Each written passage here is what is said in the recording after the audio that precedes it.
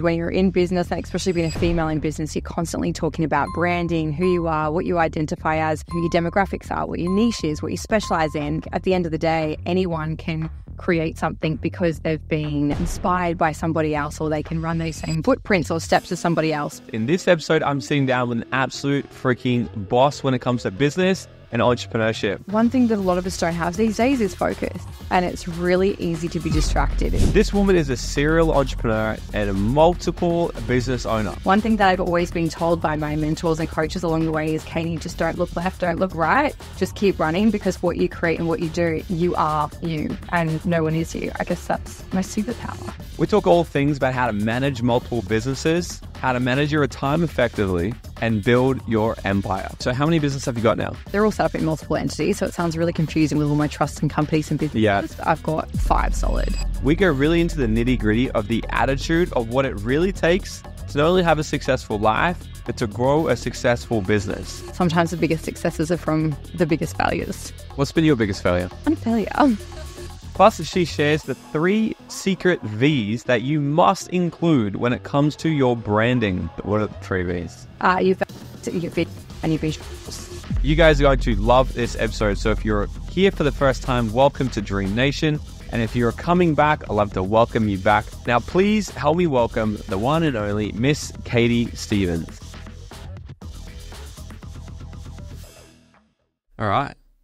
Katie, welcome to the podcast. Morgan, thanks for having me. I think we've talked about this for about 3 months. We have been trying to make this work for a while. I'm super excited to dive into all things you've done, because when I was unpacking all of your stuff and putting together a few of my notes here, it got more exciting and more exciting and more exciting. And one thing that I want to start on this, see, you've built multiple businesses already. You're in your 30s. You've been in business since, I think, probably the day you were born, by the sounds of it. Multiple businesses. You've had a 7-figure exit by 24. You've done business deals. You're doing business deals with old men by the age of 19. And one way to put it. And you've grown one of the largest female business networking groups here in Australia. So what I'm curious to know is what makes you different, the way you think, the way you act, the way you live, from the average person who's also trying to make something? Yeah, good question. Straight to the USP.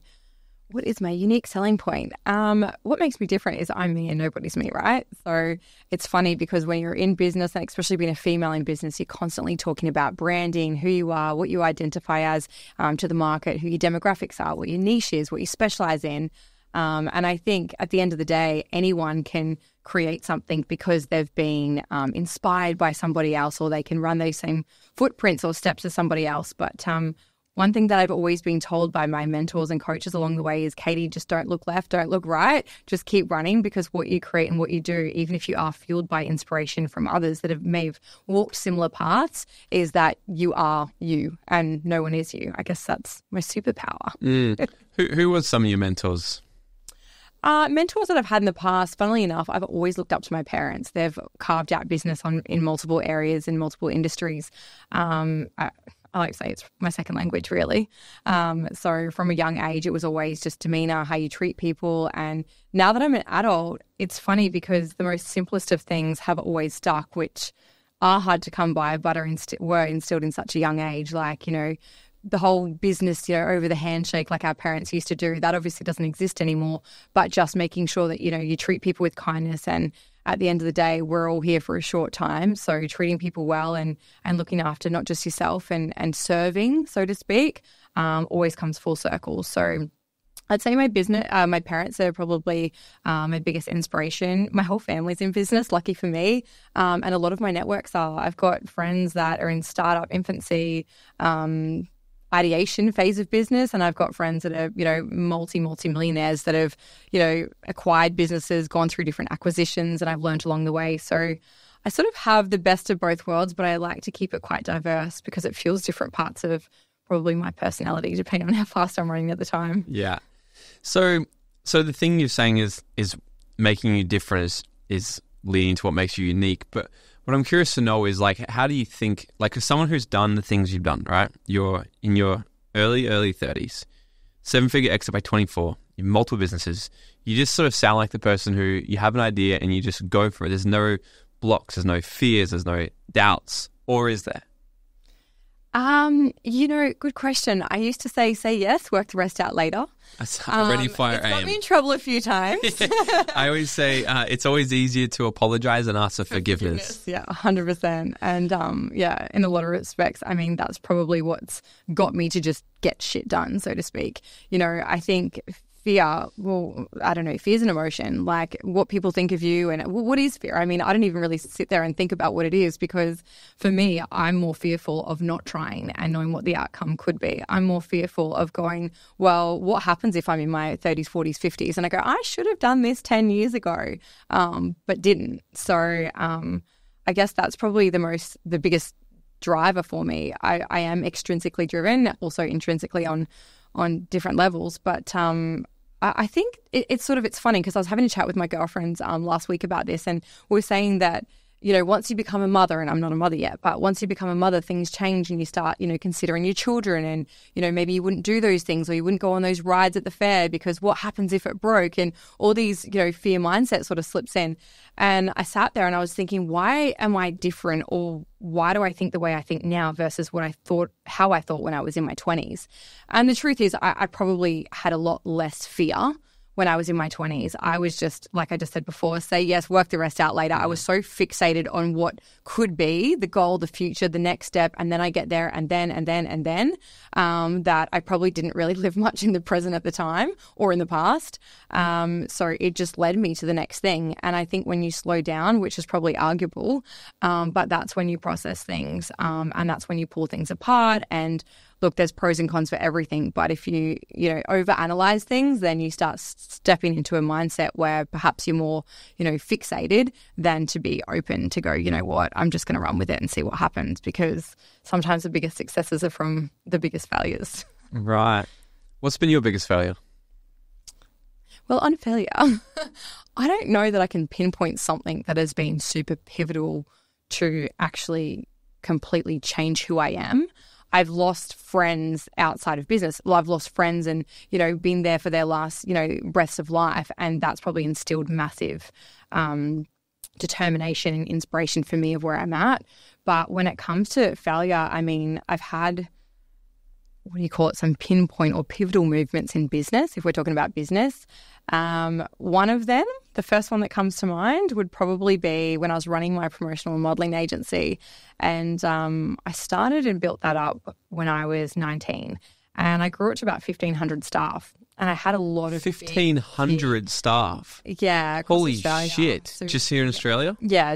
We worked in with mother agencies and sent some of our models over to like Milan and Paris and whatnot. But just in Australia, we had quite a big database. And who managed all of them? Were you like the manager, or did you play a different role in it? We had managers, yeah. God damn. So I had this one moment, and it was actually quite pivotal if you want to talk about failure, but we had big key accounts. So think anything from big alcohol brands to trade shows to hair brands to you name it. We housed a lot of brands and facilitated anything from promotional work to photographic, catwalk, all those sorts of campaigns.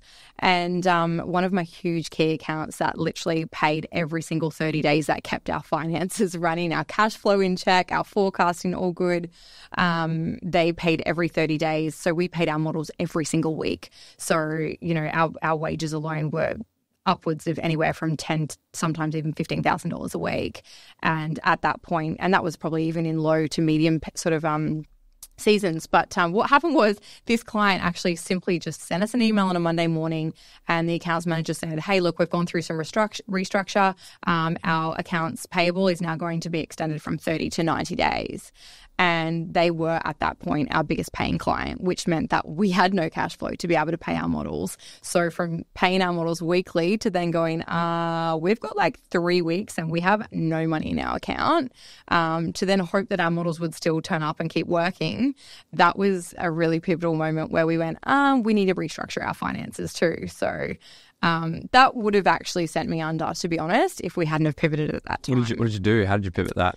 We literally just put it back onto other clients, and we had to break it down where we had to call other clients and say, look, I know we've been lenient. You're a small business and we usually give you 60-day terms, but you actually need to pay 50% up front and then 50%, prior to the job, because that gave us more cash flow to inject to be able to pay our models to then, carry these big accounts, because some of them were, hundreds of thousands of dollars, and we couldn't afford to lose them as a client, but then we couldn't afford to carry them as a client when we couldn't afford to pay our staff. What was your first business? Was that your first business? Well, my first business, Morgan, was come at the ripe age of, I think I was 7. Yes. And I was picking flowers. No, I used to actually sell flowers, steal flowers. Steal them from the neighbours, sell them back to them. Yeah, that was where I got caught out. I forgot what house I took the flowers from. But no, my very first business, actually, funnily enough, because it has come full circle 15 odd years later, was here on the Gold Coast, and it was actually a mobile spray tanning business. And I had done beauty. Actually, my education background in university degree was French teaching. And so I did that, come back, and university, I ended up being a bit of a dropout. I dropped out, not a bit of a dropout, but I dropped out of university, and then I went back into beauty. So I worked with my sister, got my certification, and I was like, what's a business that I don't have to work for anyone? I can make some quick money, and I can get trained really quick and easy and be really good at it. And that was spray tanning. So I literally had like a pop-up spray tan in my boot. I went and did flyer drops back when it wasn't illegal to do at the shopping centres. Yeah. I couldn't even afford to get like coloured print, so I'd get it printed black ink on coloured paper and chop it up into 3, and I'd go put it on all the windscreens at Pacific Fair Shopping Centre. And I work out that if I dropped 100, I might get 20 calls that might transact to 10 people in spray tans. And then I used to drive to people's house and spray tan them from basically their bathrooms. Yeah.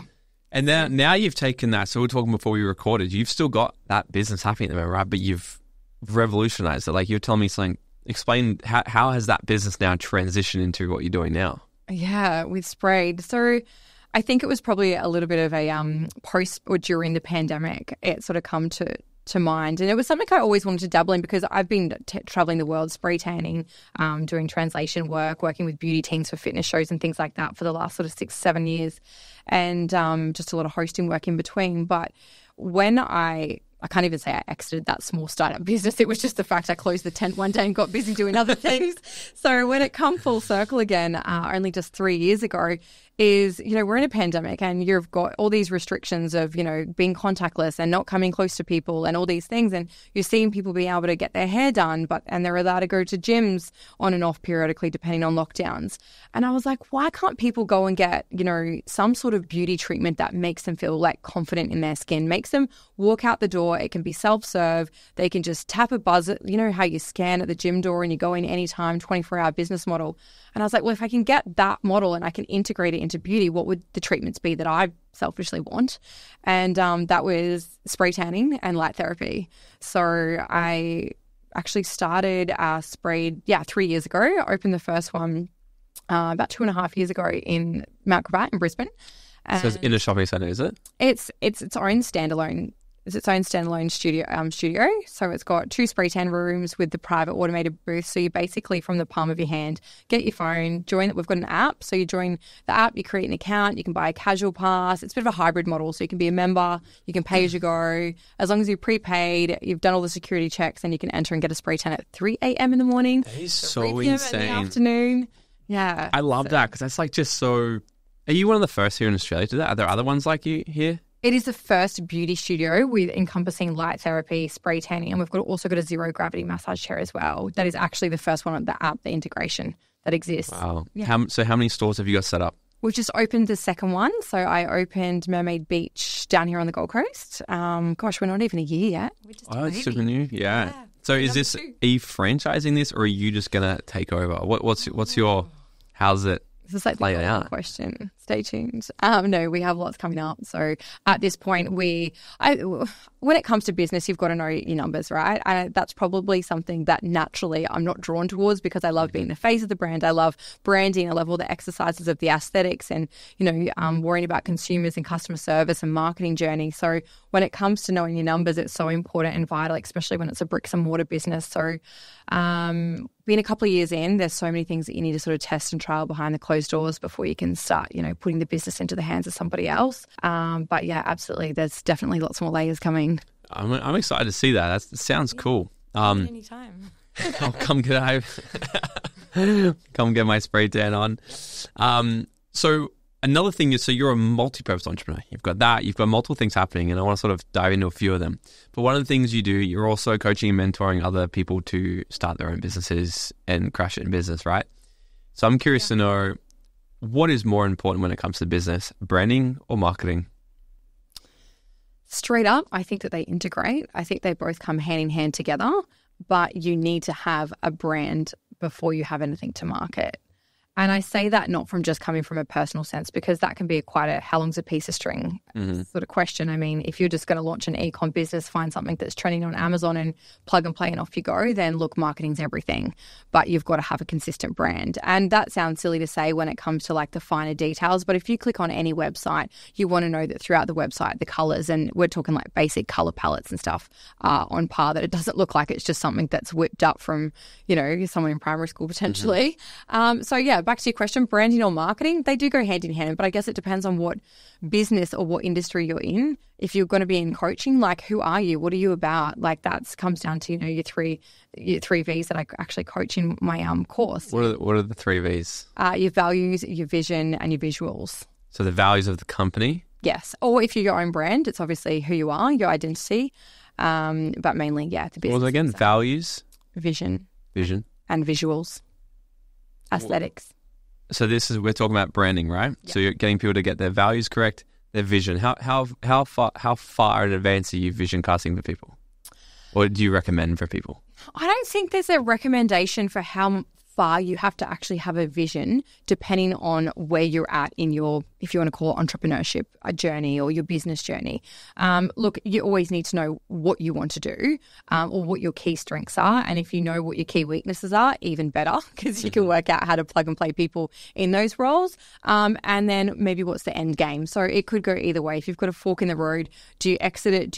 Is it a quick, turnaround e-com business? I mean, we are in the world now where a lot of people, I've actually got a lot of friends that will just, hit those hero products, run with a business name, shut it down, start another one, shut it down, start another one. Mm-hmm. If it's a long business game, I mean, what's the journey on that as well? So the vision can be arguably on a different, I guess, time length, a scale. I'm pretty strong with what my vision is in life, or my mission, so to speak. But when it comes to each business, I always will have several options, because, if one doesn't work out, how can you pivot and move if you need to, move things quickly or whatnot, change direction? So let's say someone listening to this, watching this right now, they've got a business, they're kind of going, maybe they're making $2,000 a month. It's like a side hustle. What is the thing they need to focus on to actually get off the ground? Because what I see a lot is people just getting so distracted by a lot of shit, trying to do things that might be like 10 steps ahead of what they should be doing right now. What should the early stage entrepreneurs, business owners be focused on just to really get their business off the ground? Yeah, I mean, one thing that a lot of us don't have these days is focus, and it's really easy to be distracted. It's really easy, like you said, $2,000 a month as a side hustle. Well, how serious are you? If you're happy just, making $2,000 a month and you've got your everyday job, but that just happens to be a passion of yours on the side, and it's better that than being at the pub drinking, sure, I think that's great. But if you wanted to really get your ducks in line, and what you should be doing is you need to be clear and you need to have clarity. And it can be a bit hoo-ha these days with everyone throwing things around about, mental clarity and taking time out and self-love and self-this and yada, yada, yada. But you need actually to be able to disconnect to reconnect. And for me, my biggest ideas could come with my head in a hole at a massage, on a massage table. I wish I could take a notepad. Yeah, 100%. I'm like, can you remove the candle from under there and give me like a notepad? Yeah, absolutely. But I think you need to... one, focus, even if it's not a super long period of time, but no phones, no technology, completely disconnect, whether that's at the beach, in your backyard, child-free, dog-free, distraction-free, noise-free, and just sit in that. And determination. I think there's, having grit and determination is unsurpassable, and it can be easily excused these days for, well, I am determined, it's just that. And I'm naturally someone that has grit. However, this thing happened. And I think that that's a non-negotiable. One thing I say to people is probably the first thing that's really going to help them have a quantum leap in their attitude is avoiding 3 things. They got to avoid blaming, complaining, and justifying. Because if they're going to blame other people, they're putting everything outside themselves. And it's not me, it's this happened. Or if they're going to complain, they're focusing on all the things that are not working, and they're just going to bring more of that into their life.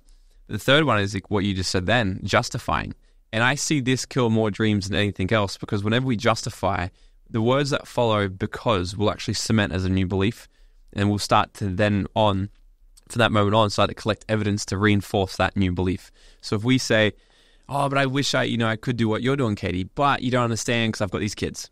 Yeah. Now what happens is, well, you can't be as successful as Katie because you're a mother or because you're a father. Then every single time you see the kids get in the way of or drain your energy or whatever, it reinforces it again. So being able to catch what you just said then is like justifying. I see it kill so many freaking dreams. 100%. And I think it's, what you think you become, right? And that's one thing I always say is if you can literally see it in your mind, you can hold it in your hand. The only barrier that between those two things is you.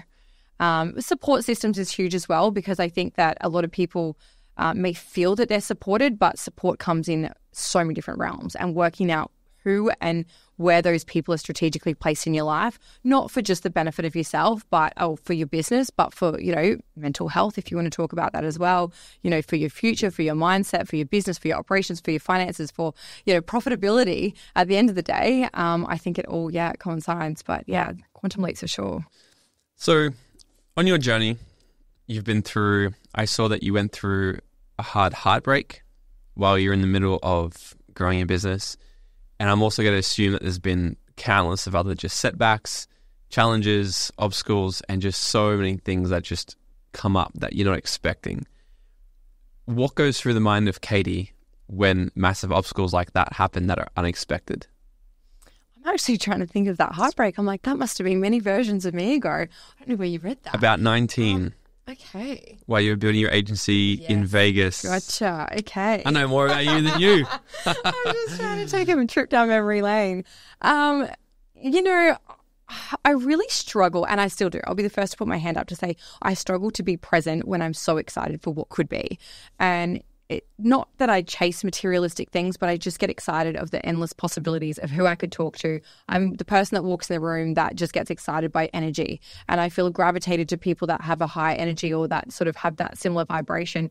And then I go home and I'm like, I am so energized. I'm full of life. Let's go. Let's, create business. Let's, level up in life. Opposed to, I've got friends and networks where they'll be like, oh my God, I just need a week off. I just feel so depleted of energy of being around people.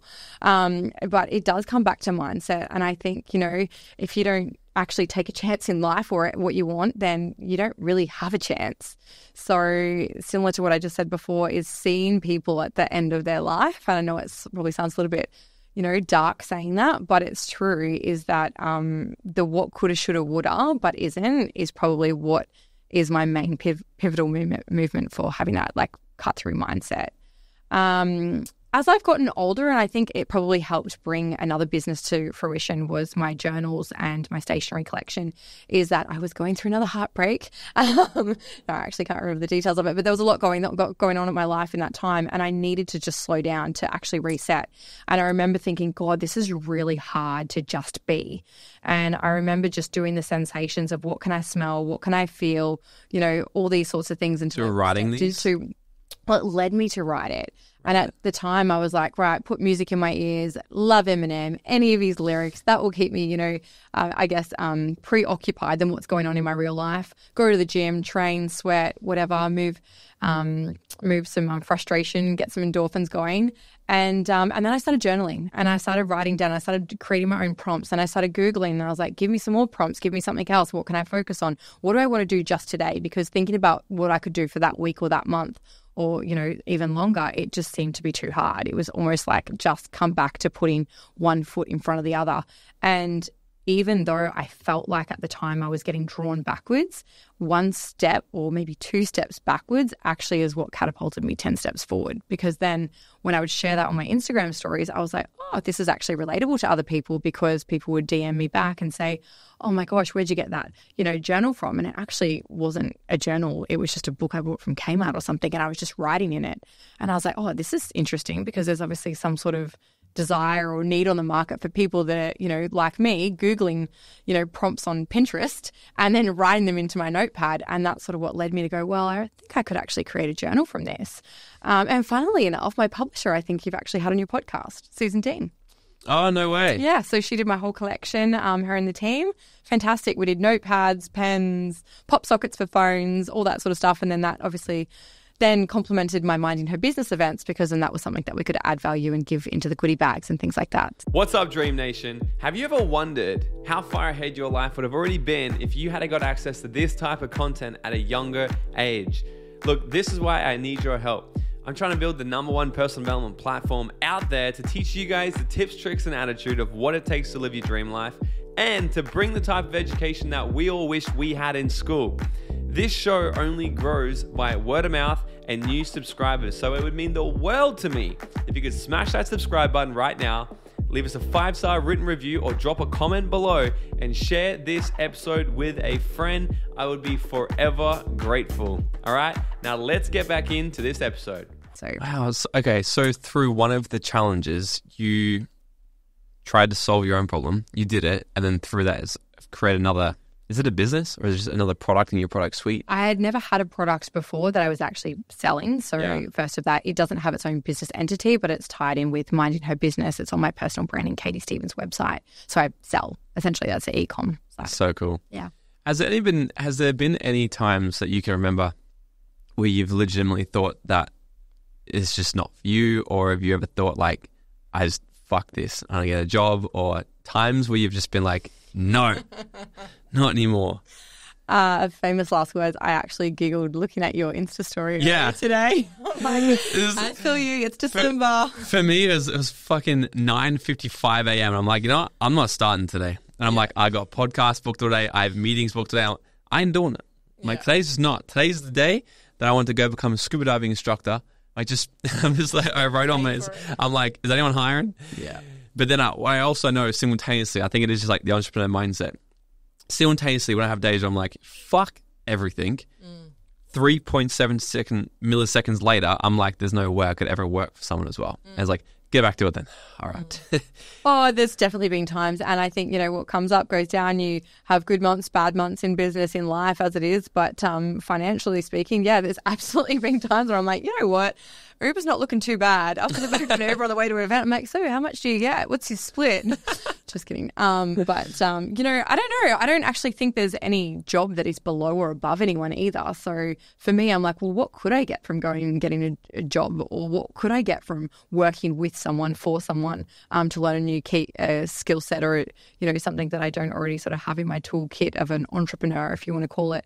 But I never have, and I never will work for anyone, if that makes sense. Yeah, I saw that you've never had a job. I don't even know if I'd be employable, to be honest. I don't know if anyone's listening that would hire me. No, I mean, I casual few things here and there, but when I was like in school. But outside of that, no, I launched my first tanning business. I think I was like 18, and then went straight into the modeling industry, and then promotional business. So there has been times where you've been like, just roadblocks where you've just contemplated closing business, not wanting to do it, or? Yeah, and I've got a couple of key books that I really like to knuckle down and read at these points, because I feel like when some people say things come in threes, don't worry about it. Everything, 3 good things, 3 bad things, yada, yada. But I'm like, it's also like stacking, right? It's one problem after another, and then your mindset shifts going, hang on a second, I'll show resilience and I'll level up, and then it's something else, and you go, right, I'm starting to feel a bit exhausted. Then you go do the I'm defeated. Then you go into the mindset you were talking about before, and there's like, I don't actually know, I'm sure there's some science behind it, but you go into all this, what, I actually can't go back to where I was, or even I can't go any other way up from here because it's just too hard. But coming back to that mindset, you saying earlier that you shifted your mindset in 3.7 milliseconds or whatever it was. I think that when you've got it in your blood and there's no other way, I don't know, what's a comparison to that? You look at, my fiance puts on these crazy, what's his name, David Attenborough shows, and it's all this hunting and stuff. And I'm sitting there going, this actually is relative when it comes to like business and things like that. I'm like, at the end of the day, if these animals don't hunt, they don't eat, right? I'm like, if I don't work and put in the effort, then, you know, what's the repercussion of that? Because that becomes far more of a pain, if you want to call it a fear as well, but that becomes far more of a pain than than, you know, to better myself and actually create more purpose. So yeah, I think for me, so before I got into entrepreneurship, I started my first business at 21. I was a carpenter before, and I was literally just telling Jack because it's like a super hot day today. And I'm like, I remember I used to be working in 42-degree heat for 14 hours a day, like carrying roofs, like walking on a 70 mil frame like this, like so dangerous, carrying fucking roofs in this heat.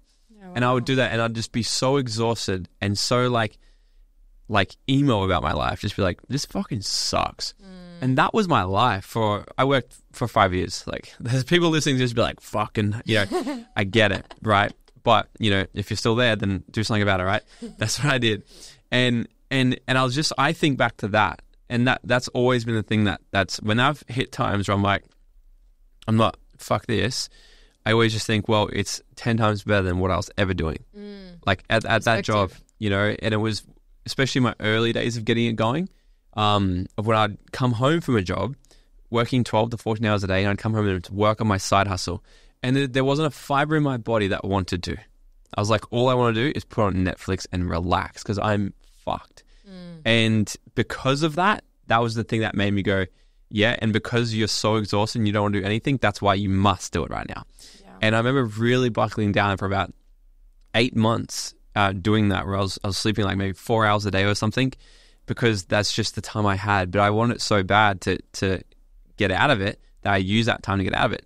8 months, got out of it, moved to Mexico at 23, and then that was always the thing coming back. It's like whenever there's hard times in business, there was always way more hard times. So the thing is, I think it's the paradox. People believe that they can actually avoid hard. At some point, they think that maybe one day I'll be able to avoid hard things. It's not the case at all. I think it's a matter of we get to choose our hard. So if I'm going to go back to the job site, that's hard. Or I can handle all the problems and all the bullshit that comes in business. That's also hard. But I get to choose my hard. Yeah, absolutely. Because the hards are hard, but I tell you what, the easy, like it's a lot easier to fly first class. I tell you, when I have champagne on a plane, I'm like, oh, it's worth it. It's worth it. That's the thing, right? You have those moments where you're like, you know what? And they're the times you need to, which I had to work really hard to celebrate, is that when you are in those highs and you are having those moments with your champagne in first class, for example, that you can actually go, you know what? I might not have made it to what my capacity is, my true potential, all these sort of areas and ways and means of what we think that we're, you know, truly capable of or what we want in life. But those moments are like hugely pivotal compared to what could I have been if I didn't make that change? What happened? And I did have that day, even when I was exiting my agency. I used to just honestly, like, it sounds like a dream looking back talking numbers, but I didn't have a life. Like, I worked around the clock. I had a couch at the front reception. I cannot tell you how many times I had just had a quick nap during the middle of the night and up I got and just back on the keys. And that was just the life I live. And to be honest, I was probably close to burnout that many times. I couldn't even tell you. But it's, I think it comes down to choose your hard, because the thought of going and working for someone probably, you know, at times would have been the better idea or the better option to do financially or even in other areas. But I just knew that there was more to give. That's the thing that's so important, because a lot of entrepreneurs nowadays, and I did the same thing for years until I caught myself being like, Morgan, you've been an idiot. A lot of entrepreneurs will talk about the things that they do now, not what they did. So like the fact you had a couch and you slept on that and then went back to work. Because that's, and like you mentioned before, this day and age, a lot of people think it's like, oh, I've got to do the whole self-care thing and the breathwork thing and the meditation. It's all great. And like in a perfect reality, yes, of course, create your dream life, build your business, do these things without burning out, of course. However, in the beginning, it's kind of just a bit of a myth. Like I don't think I've met anyone that hasn't gone through a period of I worked my absolute fucking ass off and slept on couches or didn't sleep much or had to do this. I had to sacrifice so much for years. And then they get to the point where like, yeah, it actually nearly killed me. and then I figure out all these other things. Then that person now teaches from that perspective. Here's how you should do it. But little Johnny, who's starting his business, is like, oh, okay, so I can work my 10 hours a day, come home, I got to relax now. I got to do my 1 hour of, self-care practices, and I got to do all these things. And then, now it's time for bed. I'll work on my business tomorrow. Or I'll do it when it feels right. And it's just such a pretty short-lived for Johnny, little Johnny. There's a lot more layers to that. So hopefully little Johnny has lots of friends that can help out, as we all need to. It's just facts. But like I said, like I remember going through, it was about a solid 8 months. But then that's also the thing. I worked myself for 8 months, and then I was financially free, moved to Mexico. I haven't worked since 23. And I was willing to sacrifice that. I'm like, I'm gonna not sleep much, not hang out with my friends much, but 8 months it didn't work that out. It just worked out that I crushed it for 8 months, and because of the all-out focus, got to a point to be able to do it. So, yeah, I think a lot comes back to mindset, doesn't it? Everything. So that's why I'm curious with you. So how many businesses have you got now? How many businesses? That's a good question.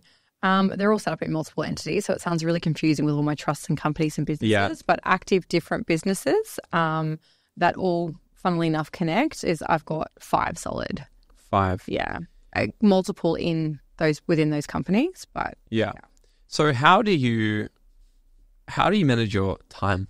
I'm curious on that. Let's go there. I feel like I'm a bit of a time blocking queen, and I had to get good at this because it would be a common question asked all the time. Oh my God, you work on so many businesses every day. And the truth is I don't, because I can't switch between that many different brains. Yeah. So I do actually time block my time. For example, if it's my events business, Minding Her Business, and we run multiple events throughout the year, then obviously they're project based. So when we're running an event, you know that you've got your 6-week lead up, you've got a bit of post-event work as well, and then we'll have some downtime, which is usually where my focus goes straight into my next project, which might be I run the hair and makeup for FMG Beauty, which is a fitness bodybuilding federation. So I have a team of 55 makeup artists and hairstylists, but they've only got X amount of shows per year. So then I will slip into that sort of project work. I'm also a massive believer of everything automation and love ChatGPT. I know that it can be just discretionary to how you use it and where it's going to take the world, but used for the right reasons, it is just an incredible time saver as well. But where do I spend my days? I mean, to be honest, they're not, working 10 hours, sitting on the couch, going to bed, waking up the next morning, starting again. I do feel like I'm always on. So when I do have my downtime, I make sure it's solid downtime. Yeah. I don't feel like I need full resets, and maybe as I get older I might, but I don't feel like I need these week-off vacations that are completely lavish because I do so much international travel for my work. I do have that, 4 hours of downtime here, a full day there or whatever, and it sort of just slips into the lifestyle. But every day is different. I never have one day that's the same, and I'm lucky I've got a really good support team.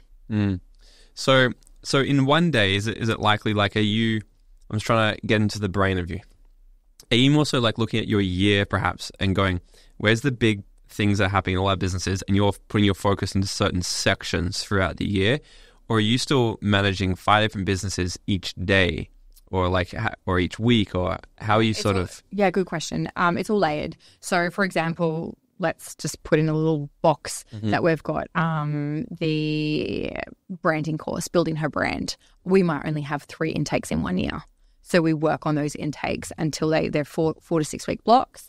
They'll be changing to a different model next year, which is exciting, which will be even more condensed, and there's a lot more automation to that. But once those events have finished, then I move into other businesses and areas. So although there's multiple businesses in the 24/7 spray with the spray tan, the light therapy, I mean, that's operational 24/7. So I don't have to work physically in the business every minute of the day. And we do have support team, customer care service and things like that. But I certainly have my times chunked out where I overlook, cash flow, forecasting, any customer service that needs my attention and things like that. So every day I don't open my laptop and deal with multiple businesses. It's all scheduled. Because we've got a couple companies now, and I'm starting to also play with that going, and we run an events business as well. So you'd sort of know an events business is kind of like multiple businesses in once, because every single event could also be its own business. Like how we run our lives. Like we have I run a massive one called Dreamfest. Yeah, Dreamfest. Dreamfest is the big one that will have big multi-speaker event. Next year it's going to go for 2 days. So that itself is like, could be a business because just so much goes into it. Like we're already starting the plan now and it's going to be in September. Yeah. And so I'm just always wanting to sort of optimize my focus. But the time blocking, and I think what's really worked for me is now Mondays for me, as I've told all my team, if you need a meeting with me, it's on a Monday. And if you can't get done with me on a Monday, then it waits till next Monday. Or if it's like a fucking 911, you call me. But it's like, apart from that, I want to deal with all the deep shit on a Monday and then leave me alone. Yeah. I'm going to do all the rest of the stuff that I need to do. Because for so long, I was trying to go from task to task to task, like different things. And it is a thing, like you get your brain into a sense of flow or momentum, really. And it's just so hard to sort of jump lanes. Yeah, 100%. And you people say it, and it's true. You can't do it all. I mean, when I was younger, I like to believe I could do it all and I'd go around like a little Energizer bunny. But having clarity and to actually start from A to Z and complete a task, which is another thing, as I've spoken to so many people and even just interviewing on our panels on stage. And, we have had speakers go, yeah, you know what, we just work it through in the morning of, I have all the layout on my tasks, I tick, tick, tick, tick, tick. But I think it's subject business specific. I guess everyone has a different role within their business, even if they are the CEO. I certainly work similar to you where I'm like, right, this is where we have all the hard meetings. This is where we, talk deep, work it out. If there's anything I need to execute, I need to work out my week and see where I can fit that in. If not, then I'm just time blocked as to what I've got to work on and make sure I get that done. So one of the things you help people do is create an online brand. You've built an insane online brand. You got over 100,000 followers. What's the most important thing we need to be focusing on, especially moving into 2024? Like we're moving into the personal branding world now. Like I know you've probably seen it coming. I've seen it coming. So I've been building a personal brand for a while. That's why we have a personal branding agency, like our podcast agency. But you look at the biggest people like the Mr. Beasts, the Logan Pauls, they're all like using their personal brand now to create massive wealth. So if people aren't focusing on branding yet, they got to be. Yeah. So from everything you've done, what is the most important things we need to be focusing on to actually build a proper online brand, personal brand? I think the most important thing, and outside of the logistics of actually starting out to work out who you are, what you want to be known for, the imprint that you want to leave on the earth when you leave, and whatnot, is the most important thing about branding is being consistent, showing up. And if we're talking about social media, but one thing that I would love to mention, if anyone's listening wanting to build a personal brand, is it's not too late to see people. I feel like that everyone's a quote unquote micro influencer and influencer. They've got big followings. I would never be swayed by a number of someone that they have from a following, because, for example, I actually removed 10,000 followers a couple of years ago because they just were affecting engagement. I love analytics and things like that. And they were from when I was doing bodybuilding myself for years. So it was more of a male audience. I'm push towards everything I do right now is obviously female dominant and whatnot. So I think that numbers will come. Never worry about what the following is, so to speak. Worry about the impacts that you can have serving people, offering people in your community, value adds, things like that, teaching them things about, whether they're struggles, adversities, opportunities, positive things that happen in your day, people that are actually relatable or that actually just want to learn about you. That's one of the most important things when it comes to branding. But the way we are and the world we live in now is really automation. Is if you think that you can create this huge brand on your own across whatever platform you want, TikTok, Instagram, Threads, if you want to, whichever app we're talking about is that, or platform, if you want to create your own brand, you have to be consistent and you have to communicate. It's an open-ended conversation. I actually subscribe to Head of Marketing's Instagram, and I get all the updates of what's coming, what they're trialing, different bits and pieces. And I love learning about that because it's not just put a static post up, sit back and wait for people to start commenting. That just doesn't happen these days. It's about integrating ManyChat. It's about having these automations, DM me this word, opening conversations, writing back to people. If you haven't got time to write back to people, maybe a quick voice note here and there. But that's one thing that I can honestly say that it's always been really key, important focus to me, is that constantly keeping up with my community. Why they follow me. I'll do check-ins with them. I'll do the let's chat, type in the box. I'll make sure that I just, go AWOL on my stories for 24 hours to reset my analytics. And then I'll always start with polls just to kick boost those sorts of analytics and engagement again. But create a community. Don't worry about chasing the following. The following will come when building a personal brand, but just know what your niche focus is. Are you, it's not about what you're selling. It's about who you are and how you're getting there. And I think it's similar for you, even running events and, running a podcast and things like that. anyone's going to want to know, hey, what's Morgan about? Oh, and I listened to this and he has rants, or he's had a retreat there. That's cool. What's that about? It creates a bit of curiosity. And then that will flow into, events and ticket selling and things like that. Oh, I've seen him pop up. I've seen, a few struggles. I've seen a few opportunities. I've seen how he's built his, businesses and whatnot. And now I want to go to his events. I want to learn more. I guess it's a bit of an enticer and a lead gen, really. But what's the purpose of having a brand, really? Because everyone wants a personal brand as well. And then comes in, whether it's imposter syndrome, whether it's lack of momentum or motivation to even do that. But I have a lot of my clients, and they might not have big followers. They've got great businesses, and they'll say, oh, I need to build my personal brand. And I'll say, you've come to the right place. I'm all about personal branding. But why? Because if your business is bigger than you, it's not necessarily a bad thing. It's actually really good to be able to exit down the track because it doesn't have a person attached to it.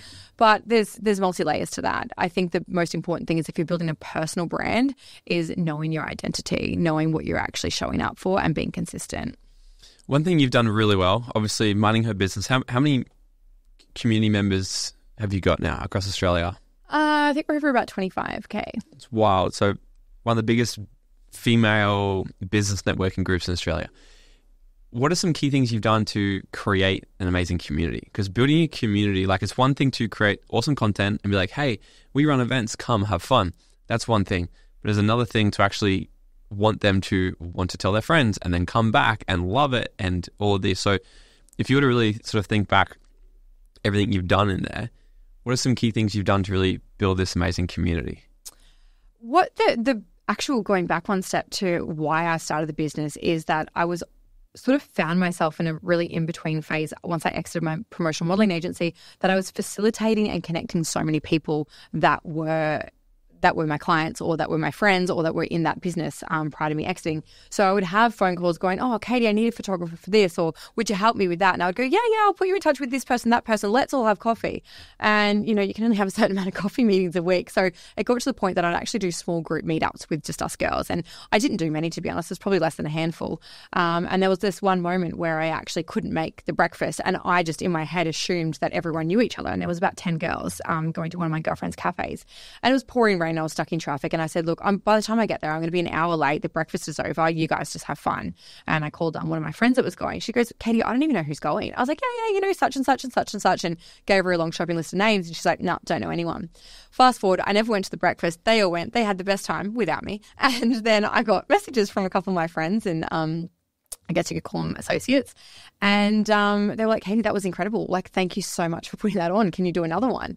And then that put me into the mindset of going, well, what would happen if I could put more women in a room that could connect with people? And in this infancy, ideation, or startup phase of business, a lot of men and women don't have, huge capital to put in or savings to put into their own business. So how could I create and facilitate an event where people could collaborate? And it wouldn't just be, what can I get for free? It would be, hey, look, Morgan, you're a photographer. If you would take photos of, my beauty products, then I would give, you beauty products to give to whatever, or you could use on your website these photos and say that I'm your client because we're working together, opposed to me forking out thousands of dollars. So, I just did a low-key first event, which was actually at another friend of mine that opened a bar from my previous business. We did a lot of promotional work and things like that there. And I called him and I said, Mick, I need to borrow your venue. I'm just going to have a small event, maybe 40, 50 people. Just can you section off an area? What does it cost? But I'm starting a new business. And he's like, I'll look after you, come in. Anyway, silly me, went to bed with imposter syndrome, launched my ticket sales. And I went, no one's going to buy these. This is just not going to go well, but that's fine. I've got heaps of friends. I'll just give them free tickets. I'll fill a room and it'll be a good day. Anyway, I woke up the next day and we had completely oversold. I never put a cap on the ticket sales. And I went, how many were there? Oh my God. Well, I needed to call Mick back and I said, I actually need your whole venue. I think we were over 100 at that point. Yeah. And then people turned up on the day, they're trying to buy tickets. And I was like, good problems to have. But at that time, I'm like, I only have this many cupcakes. I only have this many, we'd sort of worked all this out. But, and from that, I was like, right, there is a real desire for this. But for me, I was like, if you're going to a business event, I was 19 when I had my modeling agency.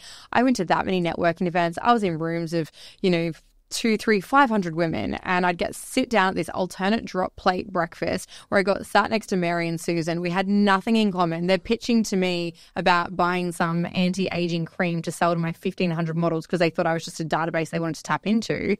And I'd go back to my desk and think to myself, that was such a waste of a $150, $200 ticket for 3 hours. And then everyone just pitched to me and I didn't actually get to hang out and meet anyone. And everyone was so, blacks and whites and just, I guess not boring colors, but it was really corporate. And I was like, I need to move. When I have energy, I'm walking, I'm moving, I'm talking. So that's selfishly what I integrated in my own business. I was like, you know what, you need to dress to impress. And then I would just have like visuals everywhere. I was like, how can I get them to bring their friends without sitting there with their pen and paper getting email addresses? So I started just doing Instagram things on the day. I was like, if you tag and share this, then we're giving away this right now, go. And we just grew hugely, super quick on socials at that time. And I think there's nothing like IRL, right? In real life. IRL? In real life. Oh. IRL. And when you actually get to connect with people and you can see their facial expressions and you can see their body language, you can connect with someone on a lot deeper level quicker, or maybe not so much quicker, and work out who's your tribe and find that tribe. And there are so many people, especially women, that are stay-at-home mothers that don't get to go out, and you don't go to bars at 10 o'clock on a Friday night to meet new friends if you're new to the area. So you want to go to these events where you're like, you know what, I want to feel empowered, I want to feel uplifted, definitely want a glass of bubbles, and sit there and listen to an empowerment panel to go home and feel inspired, whether you have a business or not. I think that was probably our biggest, outside of just doing those sort of aesthetic, I guess you'd call them visuals. Everywhere you look on the floor and there'd be like a I'm exactly where I'm meant to be sort of sticker on the floor, and you'd put your high heels in it and you'd take a photo and tag and share and that sort of stuff. That's cool. Or you go into the bathrooms, we had stickers on the mirrors. It just everywhere you look and thought, the cupcakes, everything had our logo. We just made sure of it, that it was just popping up constantly everywhere, and we had funny little taglines to go with it. But, we advertised as, obviously it is a tax write-off, if you want to call it, for your business. And we encourage women to come alone. And I think once I got on my stories and I said, right, everyone is, come out, step outside of your comfort zone. Nothing good happens inside it anyway. And then I brought on a team of crew members and would have a team meeting in the morning. And I would say, I do not want one person getting out of the car and on their own for more than 30 seconds. So we actually scaled car parks. We had people in areas and team that they would literally be like, are you here on your own? Come with me. And they would connect people straight away. So our retention rate was huge because people would come on their own. And then they would even have friends that they'd met at events, that they would see every time. And then you'd start having people that have friends that they'd buy tickets. They'd say, no, actually, I'm going to go on my own to this one. They wouldn't even organise carpooling or Uber share ride or anything like that because they just actually wanted to go on their own to be in that environment where they could freely speak to whoever they want and just network with new people. You remind me of like a female Richard Branson. Wow. Because everything, I don't know if you know his whole story, but everything he created was because he's like, this is done shit. I'm going to do it better. Like so many of your things you've done, like the networking event, you're just like, this is crap. Or, trying to figure out the journaling. I'm just going to make it better. That's like an actual just entrepreneurial mindset of just, because that's all entrepreneurs are, like going through life and getting things that are already happening and making them better, or just creating solutions for all the problems. Yeah. So I love it. Knowing everything you know now about entrepreneurship, business, if you were to go back to the beginning and give any sort of business advice, what would you do differently? I don't know there's anything that really stands out that I would do differently, but I would have done things quicker. Having hesitancy, holding myself back, having just times where I would put things to the back burner. And I know that I'm like, I don't want to just be the best on the market. I want to be first to market. So when I have that innovative idea, speak less, do more. I think I got so excited about telling everyone, certain business ideas or transactions in the past that when I actually get to the point of execution, that I'm like, wow, if I did this 6 months earlier, I could have done it 10 times quicker or done 10 times more or whatever the case be. But that would be the biggest thing. I do have moments of looking back and, what would you tell your younger self and things like that. Is right now where I'm at in my life, I'd probably actually listen to what my younger self would tell me. And that would probably change things more in a positive light. I love it. Yeah. This has been amazing. Where can everybody hang out with you on social media and find you?